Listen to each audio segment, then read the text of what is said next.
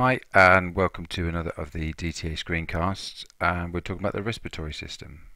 In this section we're going to be looking at the gas exchange, internal and external respiration.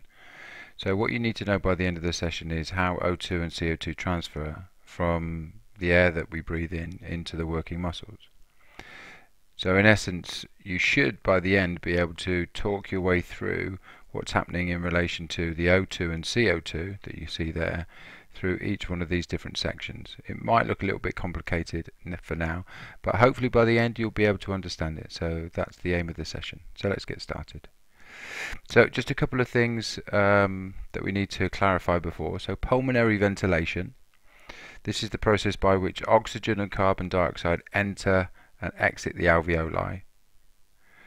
Respiration, though, is the process by which the O2 and CO2 diffuse in and out of the blood. This is also known as our gas exchange. There is also external respiration. So this is one of the sites where this diffusion takes place, and the other one is internal respiration. So firstly, external respiration. This occurs at the respiratory membrane in the lungs at the site of the alveoli. Now most of you probably covered this in some sort of biology or in GCSE PE, but in essence what we're on about is this transfer of these CO2 gases from the capillaries out into the alveoli and the O2 gases in the alveoli into the capillaries, and this is known as external respiration. Strange that you call it external, but the reason is we have a more in-depth one, or one that's further inside the body for want of better expression, and that is internal respiration. So this one here takes place, as it says there, at the respiratory membrane in the tissue. So this could be any tissue. It could be for your kidneys, for your gastrocnemius, thigh muscle. It could be absolutely anywhere where oxygen is needed within the body. So from the capillaries to the working muscles, we get a diffusion of CO2 from the capillaries to the working muscles. Sorry, we get O2 diffusing across into the working muscles, and at the same time we get this diffusion of CO2 into the capillaries. So that's the site of internal respiration. So I've mentioned this word a couple of times, diffusion, and you may have heard of it before. Principally what we're talking about is the concept of gases and how they move from one place to another. So within the air that we breathe there is obviously different gases, one of them being O2 and the other being CO2. So we measure these in terms of pressure, how much pressure they're exerting on other gases within that particular area.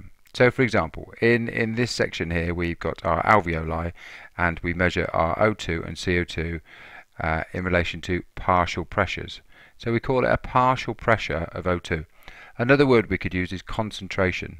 So as we breathe in oxygen-rich air, we now have a partial pressure of O2 within our alveoli. And we also have a partial pressure of CO2 because we do breathe in some CO2. Okay, so how does that O2 move from the alveoli to the capillaries and the CO2 from the capillaries to the alveoli? And the principle that you need to remember all the way through this is we will always try and move gases from an area of high concentration to low concentration.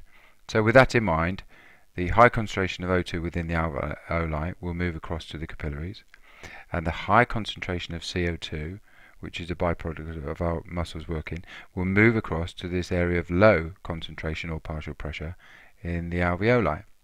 So let's take a look at that at the site of external respiration.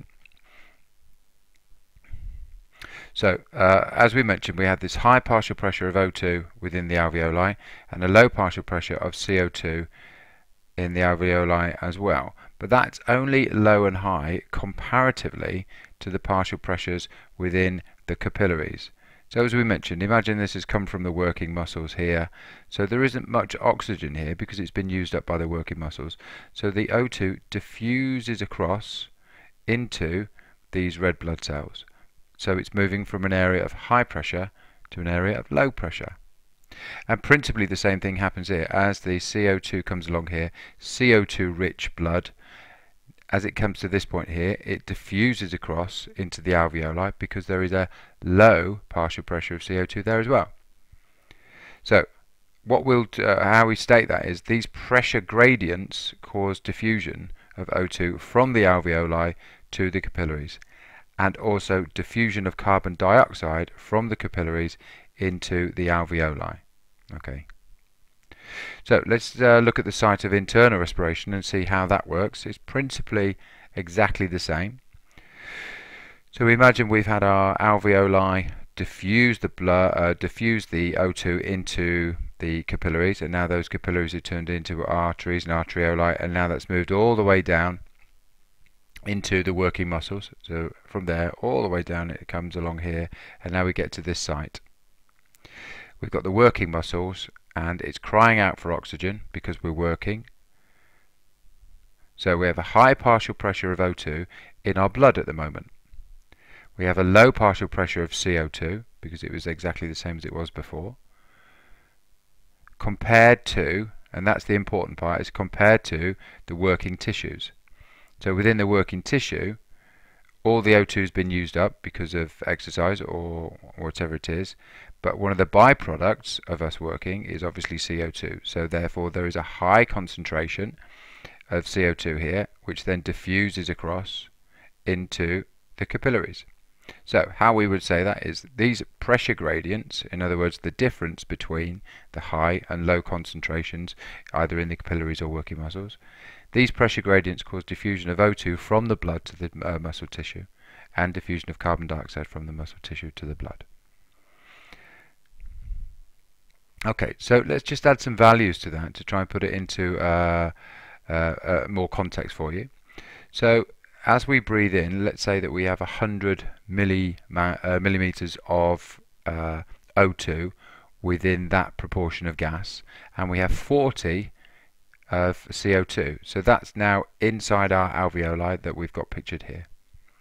But within the capillary and the red blood cells, we have a partial pressure of O2 is only 40, and for CO2 is 46.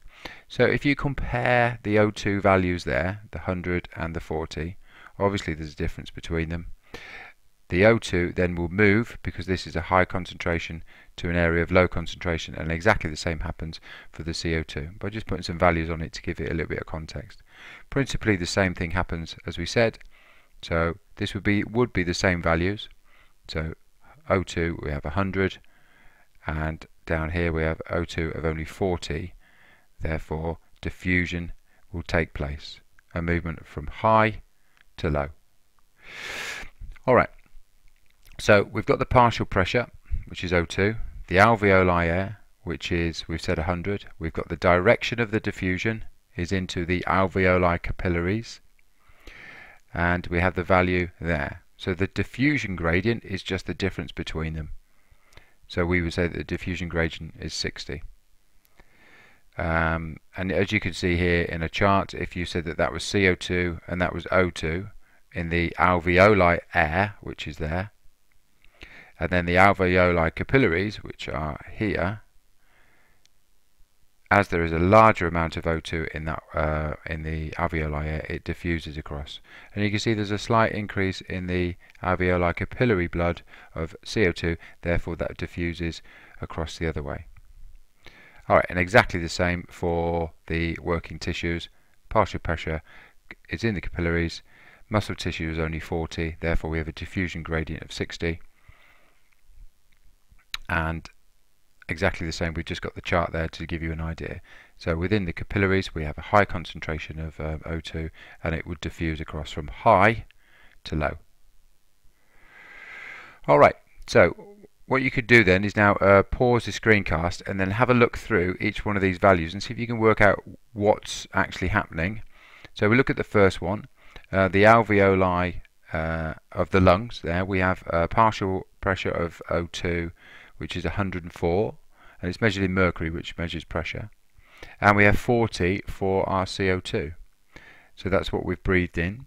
So that oxygen-rich blood then moves down, blood leaving the lungs and entering the tissue capillaries comes down to here, and then we get to this point here.